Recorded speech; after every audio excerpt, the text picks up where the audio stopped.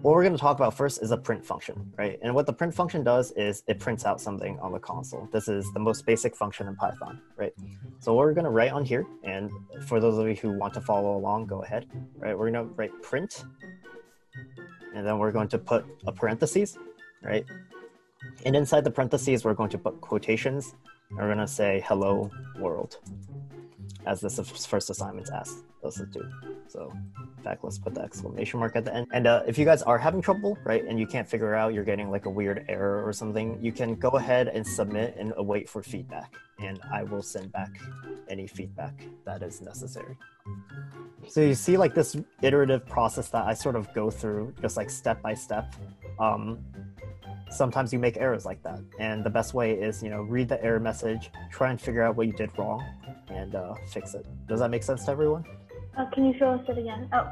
Yeah, it's right here. Is there a space in between the A, comma, B? So it doesn't matter if there's a space or not here. You can if you want to, or you don't have to. I'm a little stuck. Can I share my screen? Yeah, sure. Okay, so here it's saying invalid syntax. So check your line number 5, right? And check the number of parentheses you have on line 5.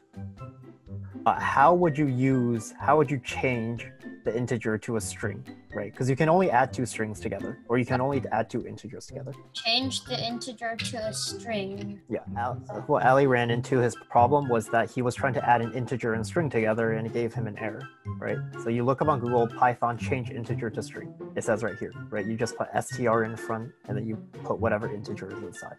So today we went over the basic functions of Python. We went over print, we went over input, and we talked a little bit about variables as well as the math library.